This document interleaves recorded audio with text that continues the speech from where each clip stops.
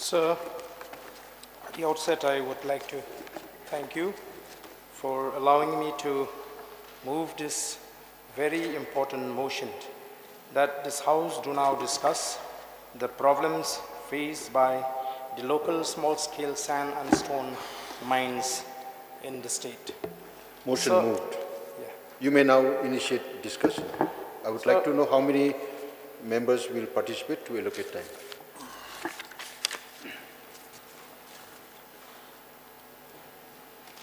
Yes. You may now initiate the discussion, please. So, as you may be aware of the fact that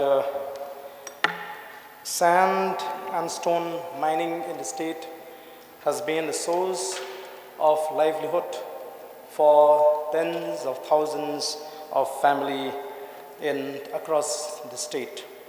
So recently I was approached by people who are engaged in this occupation from across the state that they are now receiving letter from the Forest Department declaring that their activities are illegal.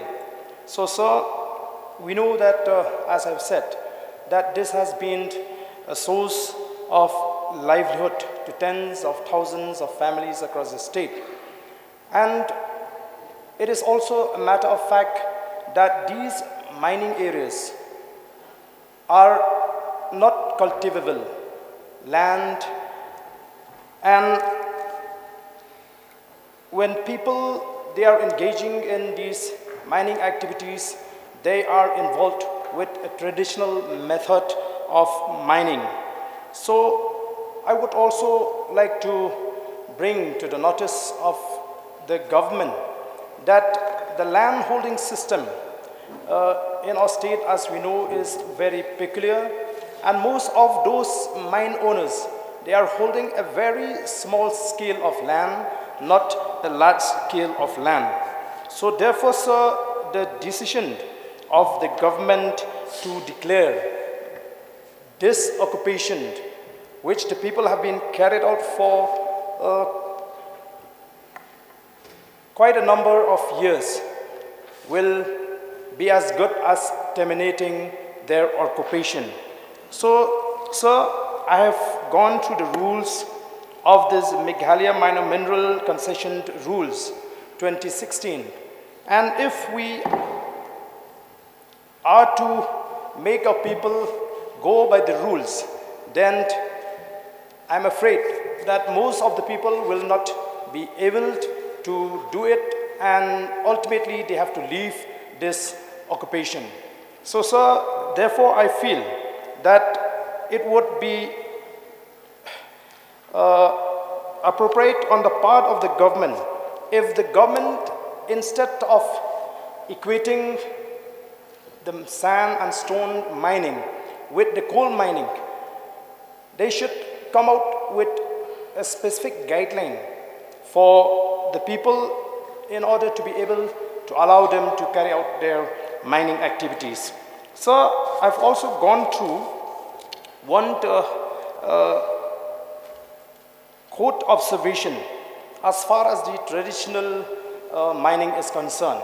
So I think if we take in this line, it will be helpful for the government to bring out a guidelines for the small scale sand and stone miners in the state, so that they can continue to earn their living through this occupation.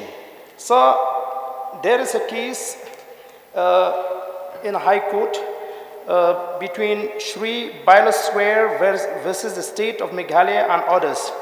And according to this observation, I could say that there is a possibility for the government to find a way how to help these small scale sand and stone miners.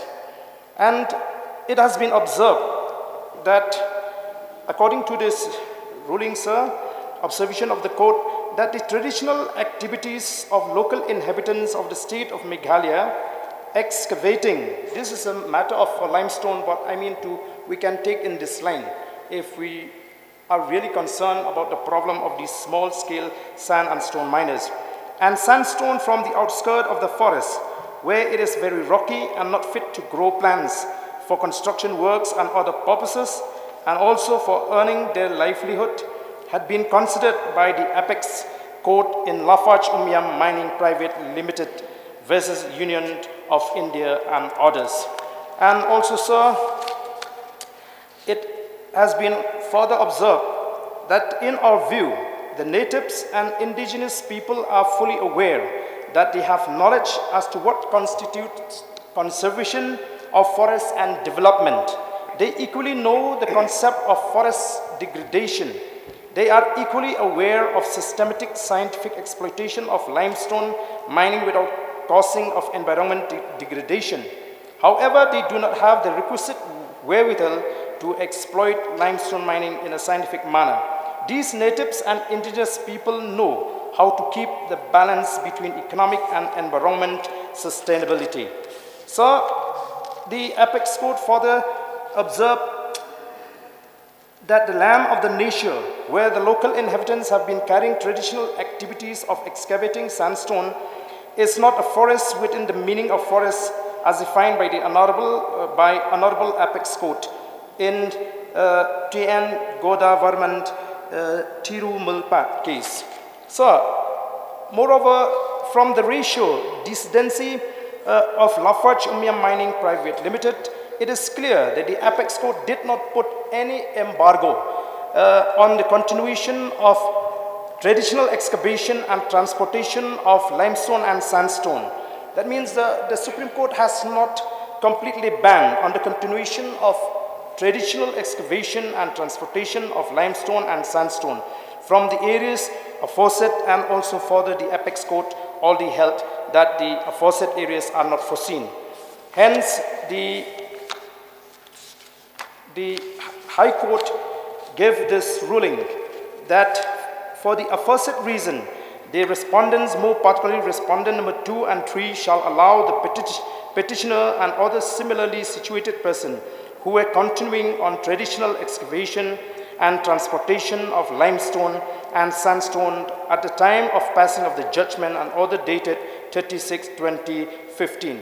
So, sir, in line with this observation and ruling of the High Court, I would strongly urge upon the government to seriously take up the matter and find a solution to help these many families who have been dependent on sand mining and stone mining across the areas, especially like in many areas in Nongkrem constituency, Milem constituency, Pen Ursula constituency. These are small miners, and for them it is a living. And moreover, the material, the sand or the stone that they collect from these quarries, they are not exporting outside, but they are for domestic use. So I feel that if the government can step into this area and find a solution and bring out guidelines, then it will not only help them, but it will also make them to understand that the government is there for the people who are subjected to face these kind of problems. But sir, if you are leaving this to the forest department only, then it will amount to a contempt of court, because most of the areas that these small and sand and stone miners are involved, they are not falling under the forest department. So these are the factors that I would like to highlight in this August House, so that the government can really help the people who are facing this problem. We know that we are facing a lot of problem, especially as far as the economic activities is concerned. So if the government decide to leave this issue, then it will definitely affect the tens of thousands of families who are depending their livelihood on this very occupation, sir. So I don't want to talk much, sir, because I feel that the observation of the court itself is enough for us to draw a line and to bring out a policy, or I mean a guideline, so that we will help the people to continue in this occupation. So therefore, with this few words, sir, I hope I've been able to send my message across the government so that they can understand that the people, as of today, they are really face problems with the intervention of the forest department as far as this sandstone small-scale miners are concerned. So with these few words, sir, I would like to thank you once again, and I hope that the government will take this positively so that we can really ease the burden of the people as far as this issue is concerned. Thank you, sir. Thank you. Now may I call Mathew B. Kurbah to say. Thank you, sir, for allowing me to take part on the discussion to the problem faced by local small-scale sand and stone miners in the state. Yes, sir. The people in my constituency, adjacent to Malayam, where sand mining has been on for so many years, and stone mining as well, they are small miners, sir. They only use manual labor to break down the big stone so that they can get stone chips and sell to the people who require them. This manual labor will not create so much problem to the environment, as these people have been earning their livelihood since time immemorial. So, the people of Lom Kintung, they have approached me to take up the matter with the government, since this is the best place to take up the issue faced by the people. So I would urge the government to kindly look into the matter and help the people of the state who has been earning their living through this sand and stone mining. As these people right now are just staying at home with no other way of earning their living. They don't have money even to pay for the school fees of the children. So, sir, I would again urge the government, as the issue raised by Ardent, to kindly help the people who has been earning their living through sand and stone mining.